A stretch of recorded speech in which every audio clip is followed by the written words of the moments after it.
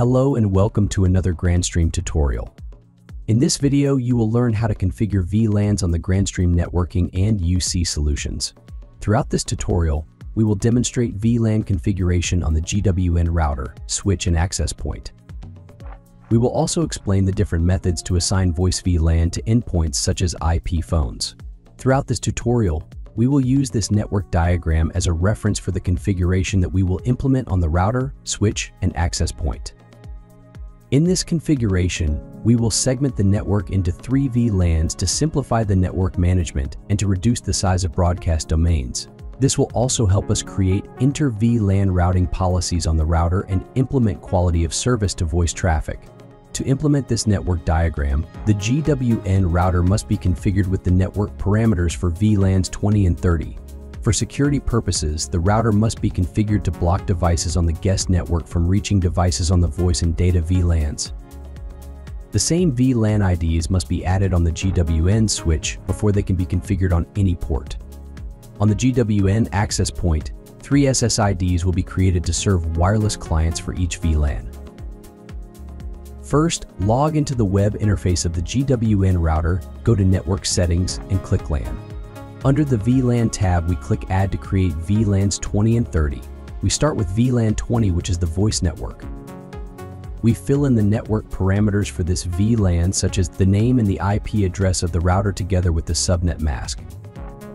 We will enable DHCP service to allow the router to assign IP addresses to connected devices from the DHCP address pool that we specify in the allocation range.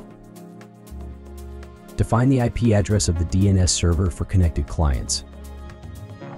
In addition, the DHCP service can be configured to assign additional network parameters using DHCP options. For instance, Grandstream IP phones use option 66 to request information about the TFTP server for provisioning. If you need to configure the router to include option 66 in the DHCP offer, specify the option number and the IP address of the TFTP server. For this example, we will not use DHCP options, so we will just leave it blank. There are no restrictions on voice VLAN to access the internet and devices in other VLANs, so we will keep the destination option set to all. Next, we create VLAN 30 for the guest network. This VLAN will be primarily used with a guest SSID to provide Wi-Fi access to guests. We will define the VLAN ID and fill in the rest of the network parameters. One of the requirements is to block devices on this VLAN from reaching devices and services in other VLANs. Basically, this VLAN should have access to the internet only. For that, we use the destination feature. Instead of selecting all, we will choose only the wide area network interface and remove access to other VLANs. Now that the router has been configured with the VLANs needed for our setup, let's log into the web interface of the switch to set up VLAN membership on the ports.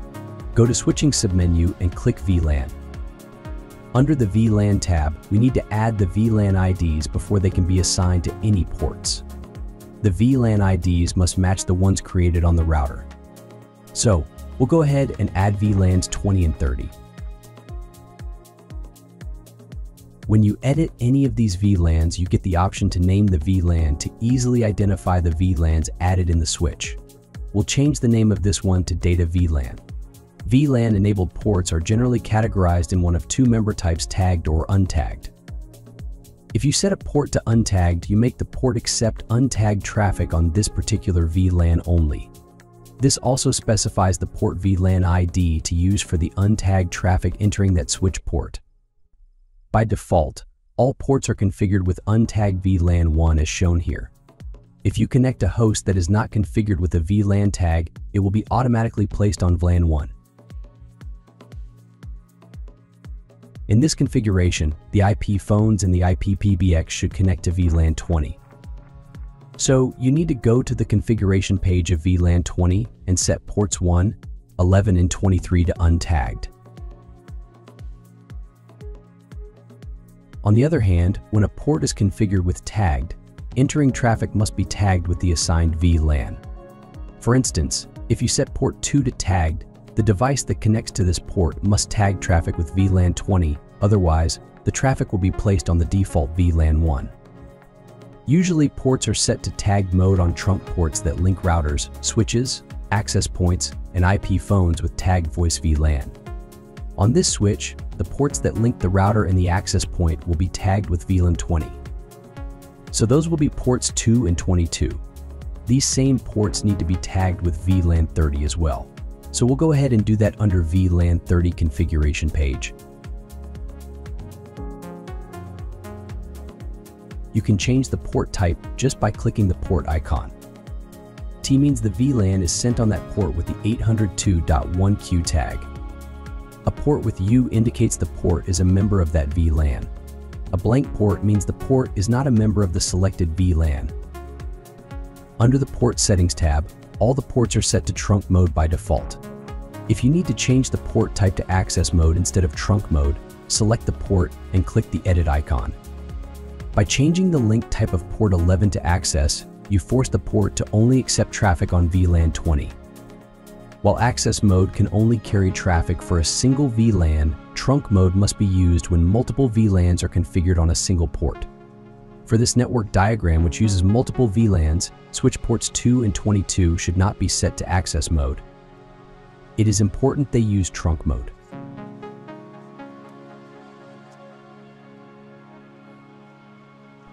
The Port Members tab displays the VLAN parameters applied to each switch port. You can use this page to review the changes that have been made under the VLAN and Port Settings tabs. You can also use this page to define the VLANs allowed on a particular trunk port. After completing the VLAN configuration on the router and the switch, we need to log into the web interface of the access point to add the SSIDs associated with each VLAN. All GWN access points come pre-configured with a default SSID and a random password that is printed on the barcode label. If you leave the default SSID enabled, anyone with physical access to the GWN AP can obtain the password for Wi-Fi access. For this reason, we will disable the default SSID.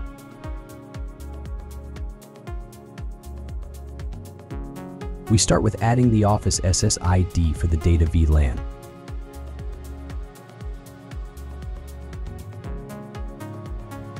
Next, we add one for the voice VLAN. This will use VLAN 20.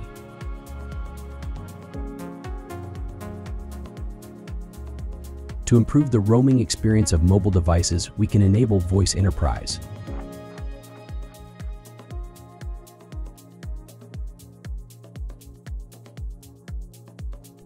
The third SSID is for the guest VLAN, which uses the VLAN ID 30. There is a security feature that we can enable for the guest SSID to prevent wireless clients from communicating with one another. This security feature is client isolation. With client isolation enabled, wireless clients will only be able to communicate with the internet and will not be able to communicate with any other devices on the same VLAN.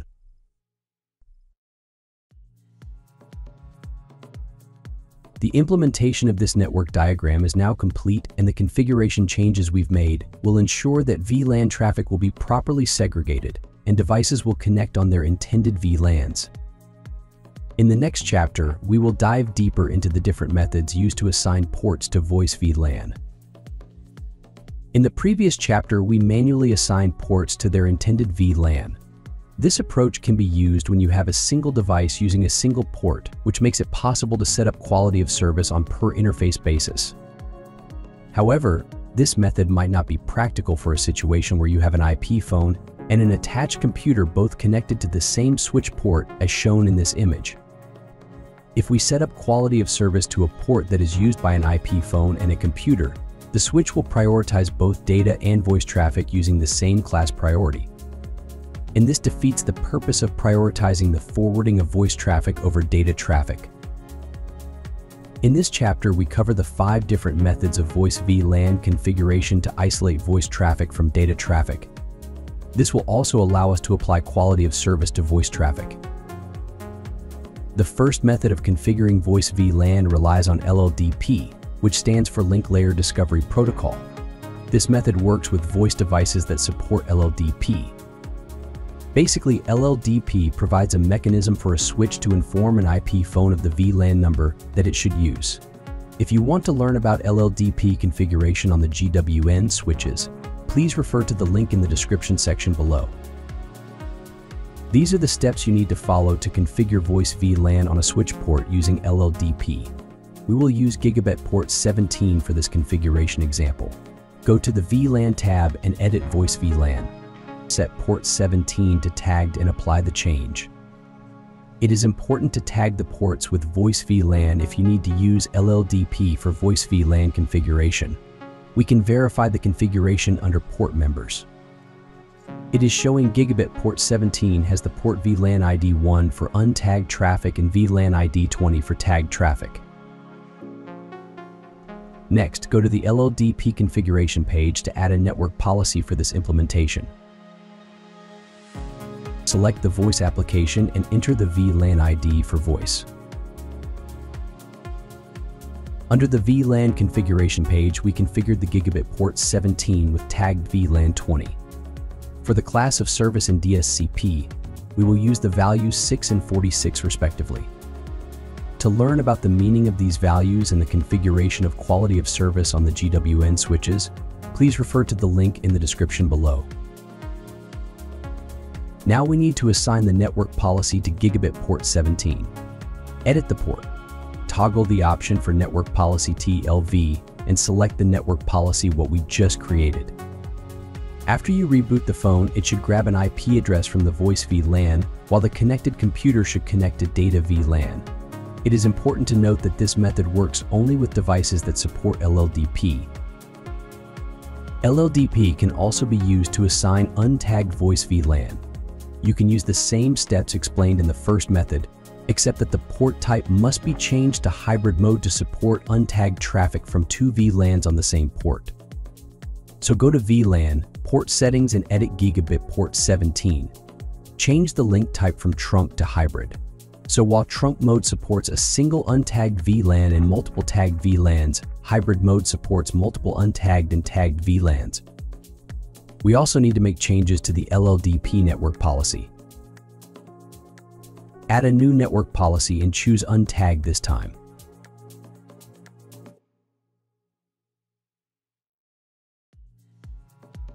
Then, assign it to gigabit port 17 and click OK. The auto voice VLAN assignment using LLDP simplifies the process of setting up voice VLAN on a particular port.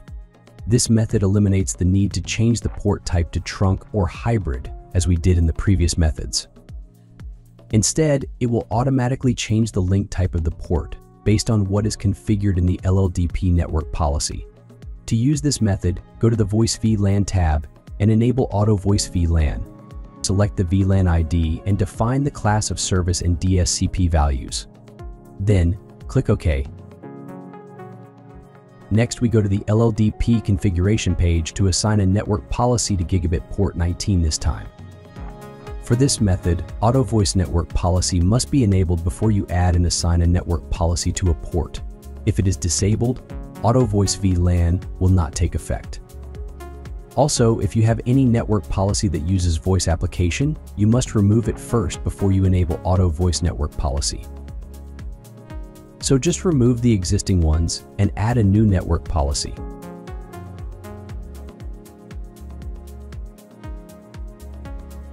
As you may notice, after we enabled Auto Voice Network Policy, voice application is no longer available. Instead, we will use voice signaling application for this network policy. The benefit of using Auto Voice VLAN is that it eliminates the need to tag the port under the VLAN setting. It automatically changes the link type of the port based on how this option is configured in the LLDP network policy. Click OK. Next, apply this network policy to gigabit port 19. Now, if you go back to the VLAN configuration page and under the Port Members tab, you will notice that gigabit 19 is now configured with tagged VLAN 20. This is done dynamically after you connect an IP phone. The fourth method relies on the OUI or Organizational Unique Identifier, which is the 6-byte field of the MAC address that identifies the vendor. If you go to the OUI tab, you will find the list of some known VoIP devices vendors, including Grandstream.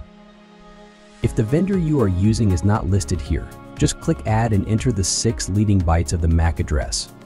After you add the vendor OUI of the devices you need to place in the voice VLAN, go to the voice VLAN tab and select Untagged OUI.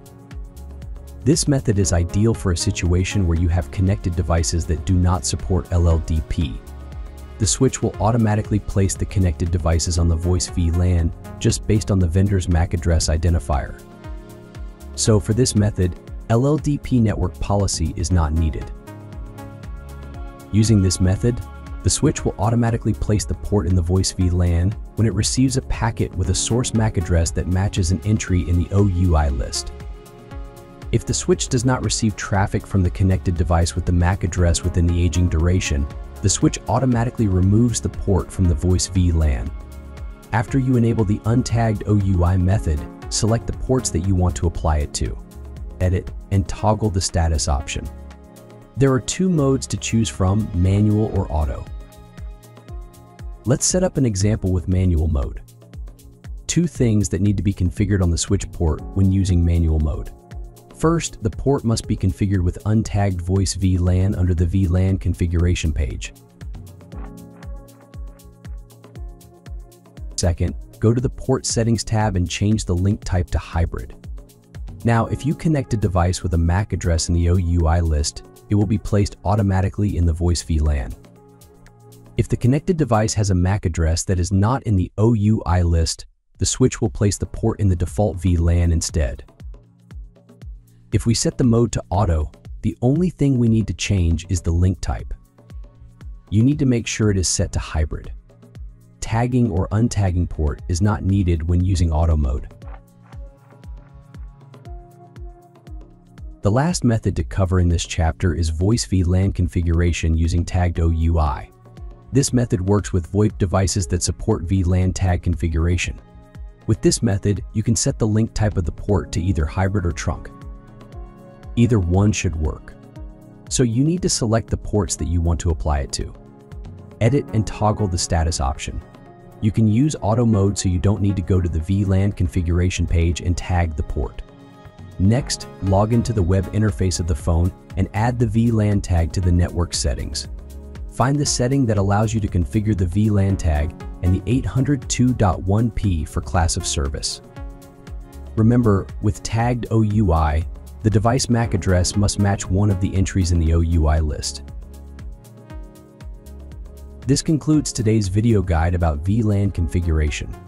Stay tuned for more video guides about the GWN networking solutions.